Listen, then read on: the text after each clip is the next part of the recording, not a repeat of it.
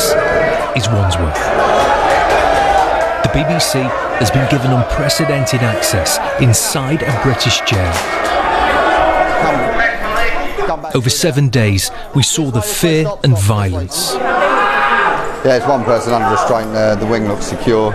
You've got to be able to defend yourself, innit? If you can't defend yourself, then you'll become a victim, innit? The drugs feeding addiction inside. You can get spice, you can get heroin, you can get crack, you can get anything you like, anything from right now. Is it easy to get cannabis? It is. I want my profit! Get down! The prison officers pushed to the very edge. I think I'm probably the most stressed I've been in 24 years in this job. And the governor demanding change. Without reform, I don't know how long we could sustain the prison system.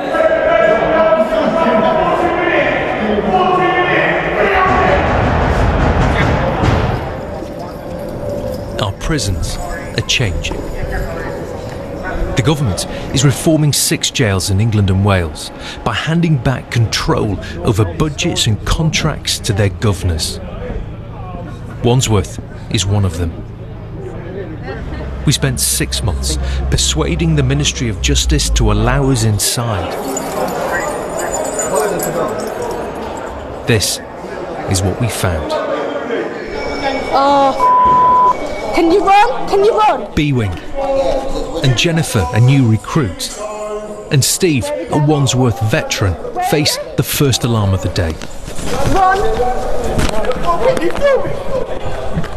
An inmate is refusing to go back to his cell.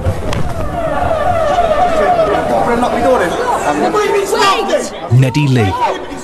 20 years ago, he murdered a man in a fight. Get down! This is his 38th jail. He told us he was trapped in a cycle of violence.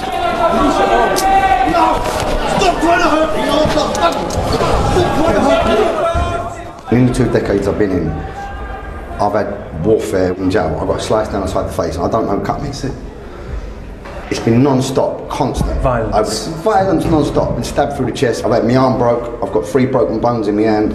I've had murders in here, left, right and centre. And I've gone to him and said, look, at the end of the day, you're putting me in a predicament where I have no alternative but to utilise violence for my safety or to assert position on the wing. And that's totally counterproductive to my progression. I need to go home. I've just had a baby.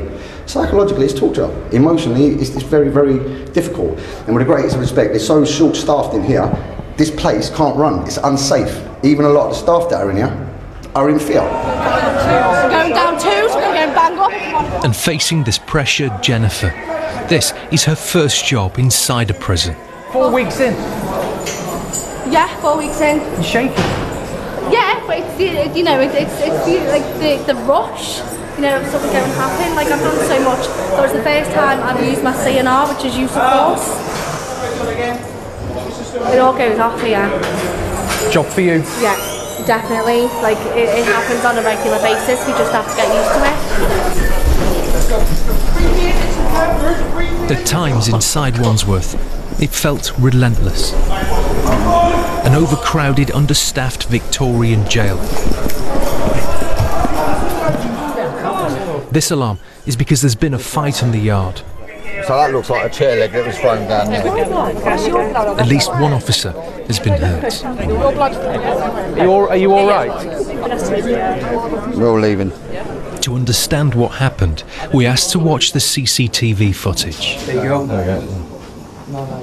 On the left, you can see one inmate attack another with the chair leg, breaking his arm.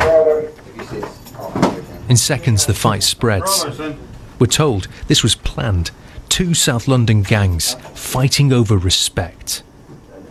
Every day I wake up and I think I got God with me, so I don't... Days later, we tracked down the man who started the fight. So it makes me much better.